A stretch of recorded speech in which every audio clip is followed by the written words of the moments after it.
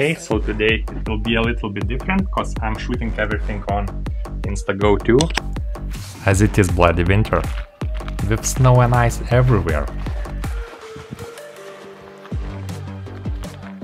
So this is a full-size mountain bike, but it's still as affordable as a cheap Fido foldable I have.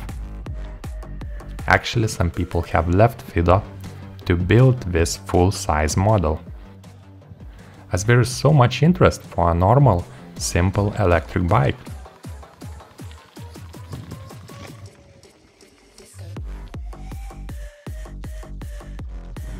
Lol, but let's fix this Instago footage. So yeah, the bike comes with big 27.5-inch wheels, and I can instantly feel they smooth all bumps really good. And I guess a wider wheel and a bigger bike just gives more control and steering confidence in general. It's so easy to ride even on a road like this.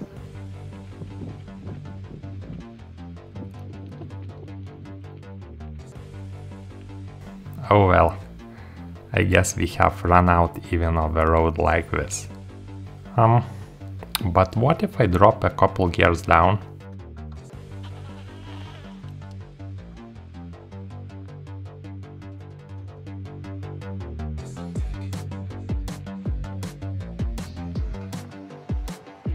Whoa, it actually rides surprisingly well.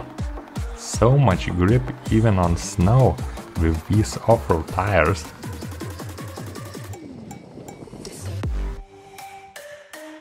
Okay, so now we are approaching an icy road between two lakes.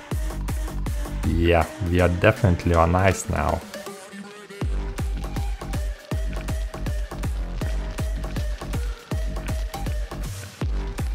But I feel pretty safe on the bike. Actually, I'm confident we can even try riding through the forest now.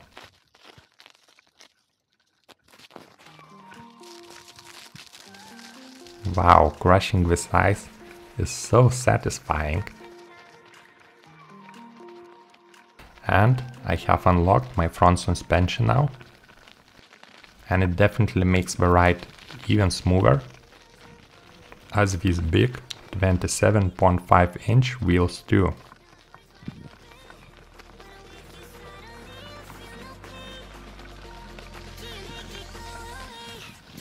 I'm actually hitting 25 km per hour right now,